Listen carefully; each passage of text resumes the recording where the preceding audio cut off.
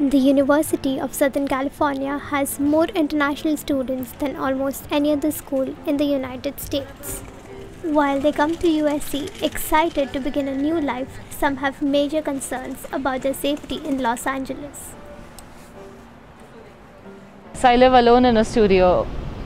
It's even more scary now because people are with masks, so you don't know who's who. I have been approached by a few homeless people and I have been catcalled a few times.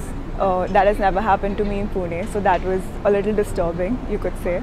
My house does come under the DPS area, and the USC ambassadors are nowhere near my area because they are always nearby sorority houses and maybe a lane or two a block around it, but after that I don't see any USC ambassador, which is very surprising since I took the house in the DPS so that I could have that protection from campus, but it doesn't seem that way.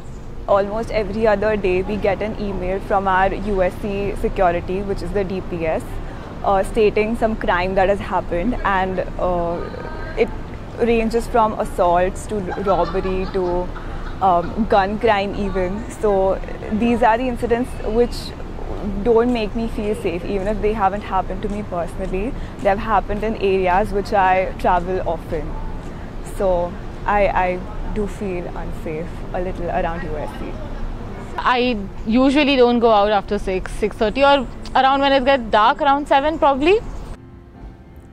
Assistant Chief of the Department of Public Safety, David Carlisle, says that he understands these fears and admits sometimes international students are targeted. One of the problems that we have found is that thieves are able to deceive international students in what we call scams. Like most universities across the country, the number one crime problem at each school is theft of unattended, easily portable valuables such as cell phones, laptops. Navigating a huge campus for the first time can be a bit overwhelming, but an international graduate says just give it time. I came here like 5 years back. Initially, I would say, the first 6 months I stayed in a place which was pretty safe, which was very close to the campus. And then after 6 months, I stayed a little bit away, and then it didn't feel that safe.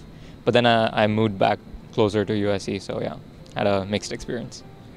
Because I grew up there, I didn't feel terribly unsafe back home. Here, I kept hearing about all the gun issues and stuff, but that made me a little uncomfortable, especially going down outside in the night. But then after every year, I felt a little bit safer here. That's just usually I get used to the place. Yeah. Most students then don't suffer theft if they are thinking about where they are. If you take reasonable precautions compared to other universities in similar urban environments, USC is a pretty safe place. Live Safe is a free mobile app for students that the USC hopes will help them feel safer and secure as they get used to their new home away from home.